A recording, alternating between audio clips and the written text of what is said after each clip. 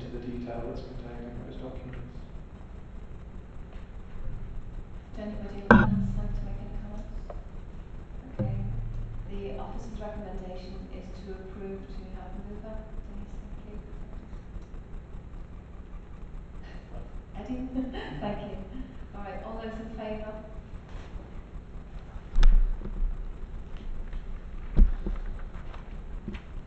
Against? Thank you. That's carried.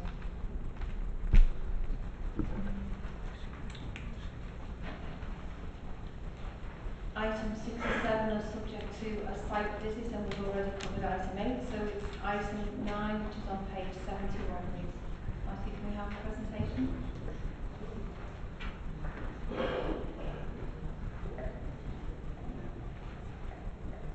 Thank you, through you, Chair. Permission is sought for a 2-storey side and front extension and a replacement front porch to this existing single-storey property. The proposals are amendments to an earlier application which was subsequently withdrawn by the applicant following concerns that the local planning authority had raised. These current proposals seek to address those concerns.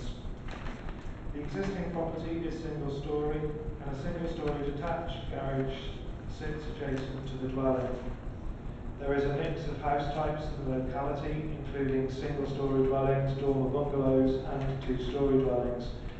Therefore, the change to the appearance of this property is not considered to result in any harm to the street scene, given that there is no predominant house type or design in the area that would define the character. The house immediately north of the property, known as Lane End, sits in an elevated position overlooking the application site. The proposals would not impact on this property. The property immediately south is 55 Rhodes Way, which is a dormer-style bungalow. The proposed side 2-storey gable elevation is in excess of 14 metres from the rear elevation of that property, at a distance of some 21 metres. There are no windows in the proposed gable, and as such, issues of overlooking or loss of privacy are not considered to be an issue. The property to the rear is westward. The dwelling itself sits elevated to the application site, and the proposed dwelling has no windows at first floor level on the rear elevation, which would overlook the rear garden area of westward, which is only 3 metres off the shared boundary. The raised roof also slopes away from that boundary, and conditions are imposed which remove all permitted development rights, so that extensions, changes to the roof, and any insertion of windows in the future would require further applications and permissions. The large oak trees sit outside the site, immediately to the south of the application site, between Underhill and 55 Rhodes Way. These trees are of significant amenity value and are subject to a tree preservation order. The proposals have been pulled back from these trees, giving greater separation between the trees and the proposed development. The development has been assessed by the tree officer, who is satisfied that the proposals will not impact on these protected trees. Given the amendments to the design that have been secured and the imposition of conditions removing all permitted development rights, it is considered that the proposed development is acceptable and is recommended for approval. There is a qualifying petitioner's objection. Thank you, Matthew. Would the petitioner like to come forward?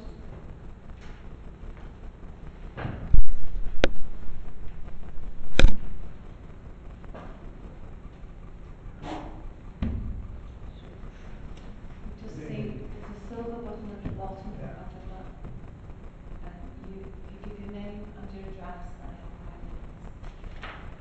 Well, my name is Arthur Thompson, and I'm representing the 51 petitioners of this amendment. But first of all, before we begin, I'd like to bring up incorrect information which you added down here regarding the land to the left of the property and the trees. This is completely out of order, and it does say that the proposed LPA moved all the extensions back. It hills, because the extension was not on the Underhill land. It was on land which is in my deeds and my neighbour's deeds. They have no right to be there illegal. We've had this out with them, with the people. They've made a false declaration on the original application, which was brought to your attention. It's illegal, and he signed it. That land has nothing whatsoever to do with it. That is on page 73.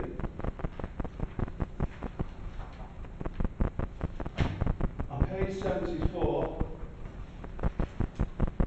you actually say that the area the oak trees are is on their land. It's not, the oak trees have nothing to do with them. It's not on their land. They have no say over it at all. Now, because of this, I'm wasting my time here because all my objections around these, and you people, quite rightly, I mean, it's the information that's been given, but it's incorrect information. Also, Mr. Paddy Jones said that they share a boundary with me. The boundary at the hedge that they share is my hedge, not theirs. So, I respectfully request, a site meeting with someone that we can walk and go over these, and I'll also show you the legal documentation about the land. That land has been a thorn for years.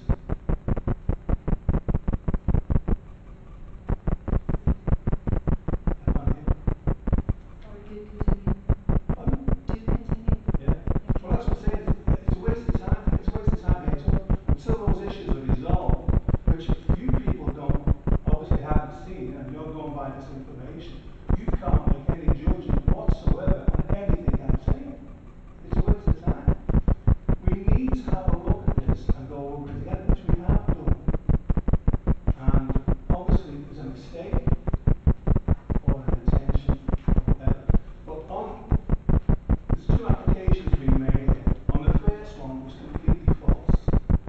The first one's down from the agent and the purchaser states that strip land is theirs. They've got no right to say that. They've brought to their attention that they've removed it. They haven't done it because they want to. They've done it because they have to. On the second application, this land is not on their plan. So why is it down in here that is extremely relevant? The other two oaks and such form a part of that. The land that the